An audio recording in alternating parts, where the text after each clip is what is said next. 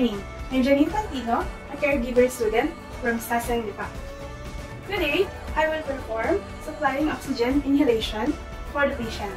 Supplying oxygen inhalation is a method by which oxygen is supplemented at higher percentage than what is available in atmospheric air.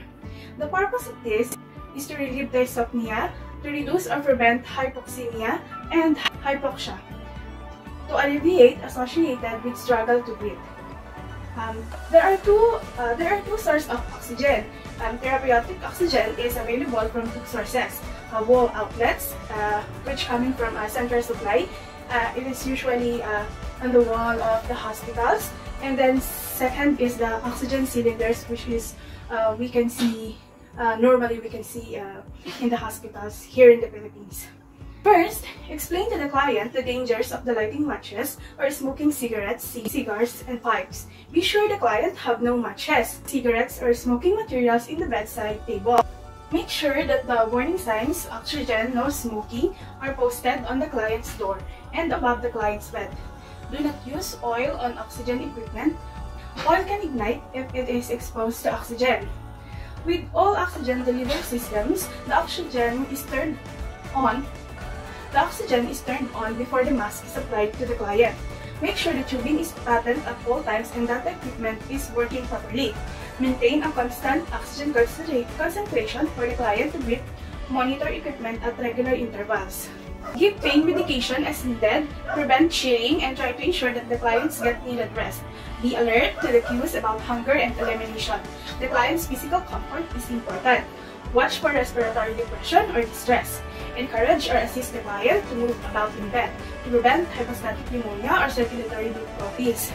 Many clients are reluctant to move because they are afraid of the oxygen apparatus. Provide frequent mouth care. Make sure that the oxygen contains proper humidification. Oxygen can be drying to mucous membrane. Discontinue oxygen only after physician has evaluated the client. Generally, you should not abruptly discontinue oxygen given in medium to high concentration, which is likely about 30%. Gradually decrease it in stages and monitor the client's arterial blood, gases, or oxygen saturation level.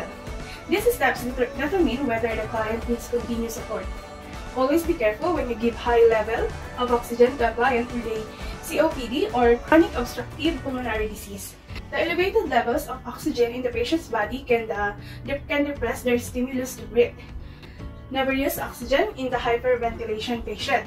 Wear gloves at any time you might come into contact with the client's respiratory secretions to prevent the spread of infection. The equipment we will be using is the client's chart, Cardex, oxygen, connecting tube, flow meter, humidifier with a sterile water, oxygen source, wall outlets or oxygen cylinder, tray with nasal cannula of appropriate size or oxygen mask, kidney tray, adhesive tape, scissors, oxygen stand, gauze pieces, cotton swabs if needed, and no smoking signage, and a pair of gloves. In this demo, we will be using nasal cannula. This one. The advantages of it are it is convenient and comfortable more than face mask. It brings less anxiety and allow patient to talk and eat. Mouth breathing does not affect the concentration of delivered oxygen. While the disadvantages of it are it assumes an adequate breathing pattern and unable to deliver concentrations about 44%. When putting oxygen in the patient, we're gonna use 1 liter per minute, or we can use 1 liter to 6 liter per minute. 1 liter per minute delivered 22 to 24% concentrated oxygen. 2 liters per minute delivered 26 to 28% concentrated oxygen. 3 liters per minute delivered 28 to 30% concentrated oxygen. 4 liters per minute delivered 32 to 36% concentrated oxygen. 5 liters per minute delivered 36 to 40% concentrated oxygen, and 6 liters per minute delivered 40 to 44% concentrated oxygen. There are another high flow devices such as a venture mask, oxygen hood, and tracheostomy mask that we can use in the patient. We should choose the appropriate method of oxygen administration with the doctor's prescription and nursing assessment. First that we need to do is check the doctor's prescription, including the date, time, flow liter per minute, and methods to avoid medical error. Next is perform hand hygiene and wear gloves if available to prevent the spread of infection.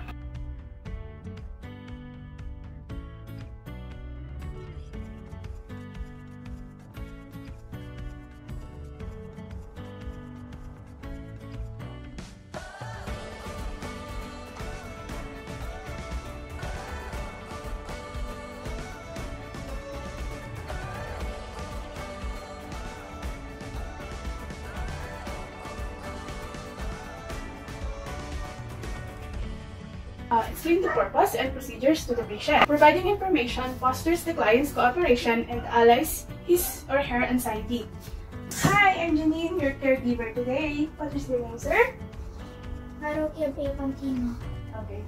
Can you state your birthday, Arrow? July 19, 2014. Thank you, Arrow. Today, I am going to assist you for putting on oxygen so that you can comfortably breathe, okay? Okay. Thank you, Arrow. Assemble the equipment. Organization facilitates accurate skill performance. Next is prepare the oxygen equipment. First, we need to put the patient into the comfortable position.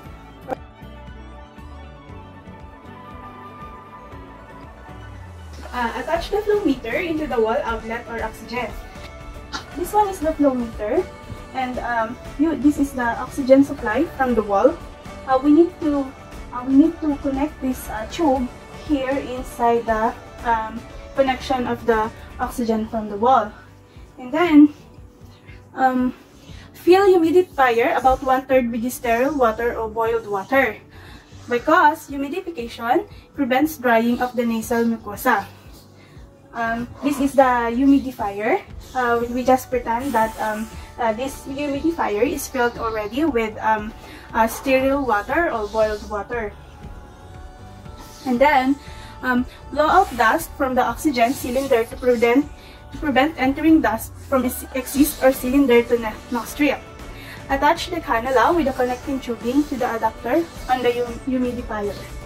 So this flow meter, when we attach it in the wall, next is we attach this this humidifier here, or if you don't have humidifier, you can attach the thing that we call cup here, so where you can attach the nasal cannula. But in this demo, we have already the humidifier, so we're going to attach the nasal cannula here.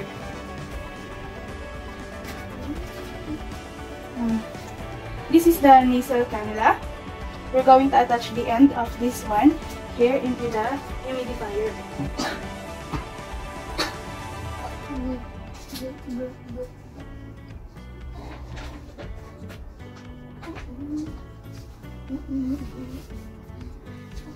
This is the adapter, and then I attach already the end of the nasal cannula. Test flow by setting a flow meter at 2 or 3 liters per minute and check the flow onto the hand. Testing flow before use is needed to provide prescribed oxygen to the client.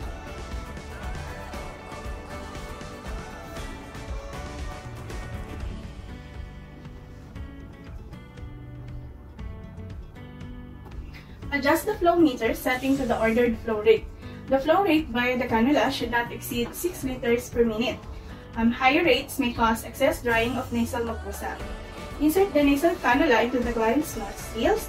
Adjust the tubing behind the client's ears and slide the plastic adapter under the client's chin until he or she is comfortable. Proper position allows unobstructed oxygen flow and eases the client's respirations.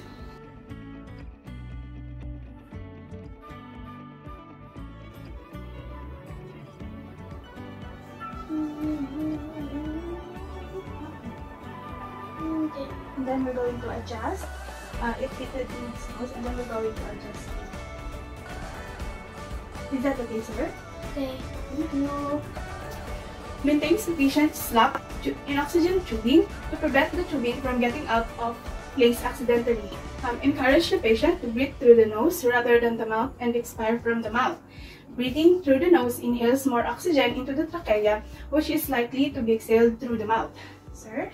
Try to breathe from your nose, and then when you breathe out, you can try to breathe out from your mouth. Okay? Like this? Good. Yes, sir. Yes, sir. Okay. Initiate oxygen flow to maintain doctor prescription and avoid oxygen toxicity. Assess the patient's response to oxygen and comfort level. Anxiety increases the demand for oxygen. Dispose of gloves if you wore.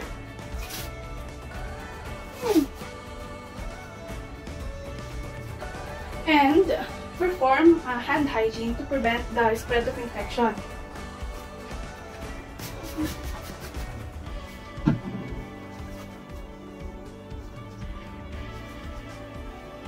You should place no smoking signboard at entry into the room. The signs warns the client and visitors that smoking is prohibited because oxygen is combustible.